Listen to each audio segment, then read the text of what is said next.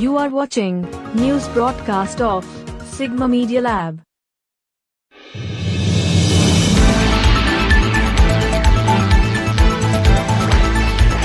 Fourth International Geographical Information System Day was celebrated at Centurion University near R Sitapur, Paralakhemundi in Gajapati District of Odisha.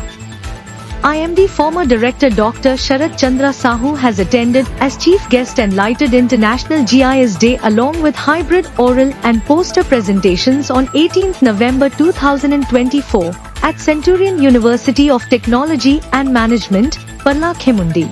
GIS is a multi-purpose utility activity or service software with the help of which we can carry out not only analysis of data but also we can use it for implementation.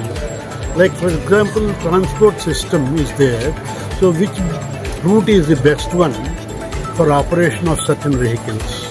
Similarly, if we want to go ahead for the waste management, so which is the best route for waste management vehicles to be moved, or the sites where we can dump this waste, which are the suitable sites, so that can be obtained with the help of this GIS. So that is as far as the application is concerned. Other applications are there like flood management, identification of water resources, and then potential groundwater zones, and which are the areas where a lot of contamination is possibly there, avoid those areas. So these are certain areas in which we can make use of GIS. Coming to your education, see, nowadays we are using this GIS for teaching also. So for example, a set of students are there who are having less capability of understanding our thing. So what happens is their level of understanding will be a little bit less compared to others. And fourth time we are organizing this International GIS Day throughout the country. That means we are having so many participants this time. And you know that whenever we are coming for this geographical information system, it is having the application in that manifold.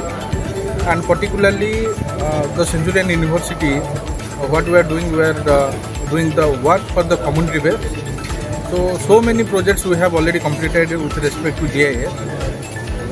So one is the disease control and combat mapping for the tribal fortification. And presently, what we are working is taking this remote sensing data, and with the GIS integration, we are going for digital soil health mapping.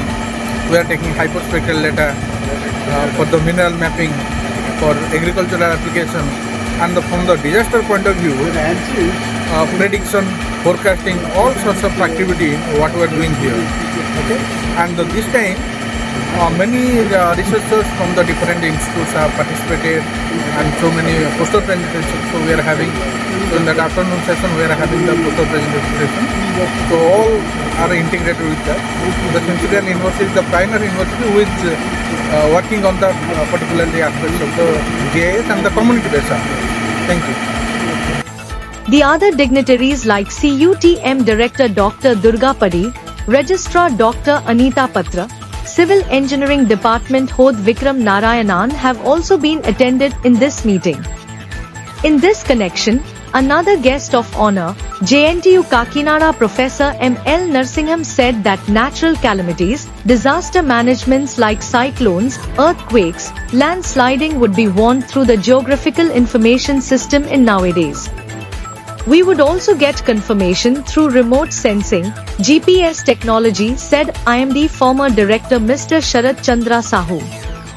After that, paper presentations of different states' research professors and foreign scientists were presented. Chief guest Dr. Sarat Chandra Sahu and Dr M L Narasimham were felicitated with memento by the convener of GIS Dr. Prafulla Kumar Panda. Specific report by Mr. M. Sekhar Rao, the District Correspondent for Sigma Media Lab English from Gajapati, Odisha.